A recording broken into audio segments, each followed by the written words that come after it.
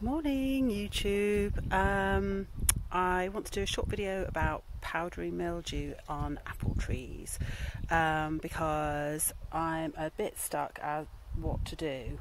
I'm going to just talk about what I have done, show you what it looks like on the tree, and if you've got any ideas or anything that's been successful, please post in the comments and I'll give it a go and see what happens.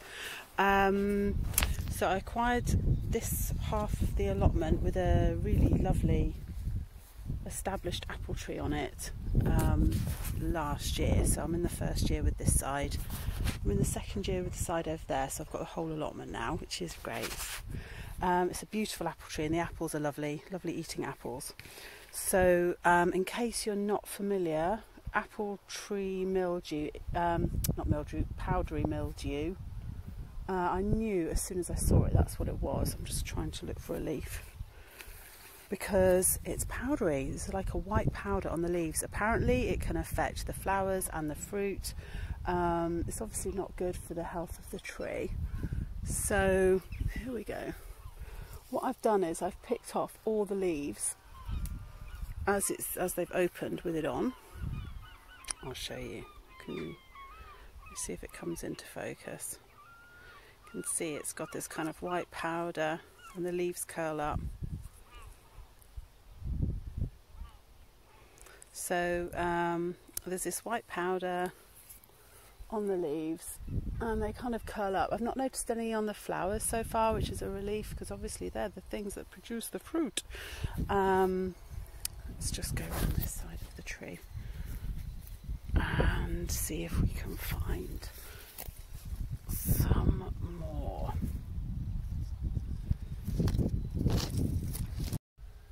So here's quite a good example. It's quite a big bit with the powdery mildew on. You can see the leaves are really curled up and there's a white powder on the leaves. So what I've done is I've pulled off all the bits that I can find and then disposed of them. Fortunately here at the allotment we have a communal skip, so I'm putting them in there. Another good thing to do with them would be to burn them. You don't want it to make it spread. We all know about the spreading of viruses at the moment, and mildew is no different, fungus. So as I said, I have pulled off all the bits that I can find and then disposed of them appropriately. So I've put them in the communal skip, but you could burn them as well. It's just important to make sure that it doesn't spread. I've then sprayed the tree with a garlic spray. I made the garlic spray last year to help combat slugs and snails issues on my brassicas.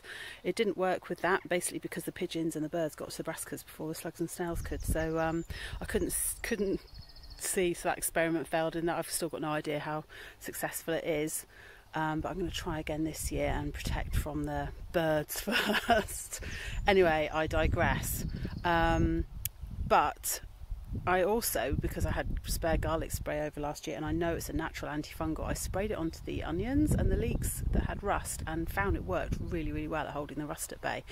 So I thought, wow, powdery mildew is a fungus, so maybe the garlic will work on that.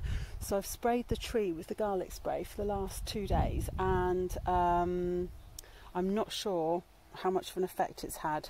I've just shown you those leaves with the powdery mildew on, and there's still powdery mildew. So I think there's some of the leaves in places are going a little bit brown where the powdery mildew's been. Whether that would happen or not anyway, I don't know. Whether that's the garlic kind of doing its thing. It's not everywhere. There's quite a bit, but also it's a big tree and there's quite, you know, on balance it mostly hasn't got powdery mildew. So what I think I'm going to do is spray it again with garlic, use up the last of the garlic spray today, so that'll be the 3rd day in a row. Things are good done in threes, aren't they? I'm going to do like a biodynamic nettle tea at some point as well next week and spray it. Just that's to help strengthen the tree. And if anyone has got any other ideas on what I could try next, I'd be really grateful to hear them. I'm also going to do like a little Google search and see if I can find anything.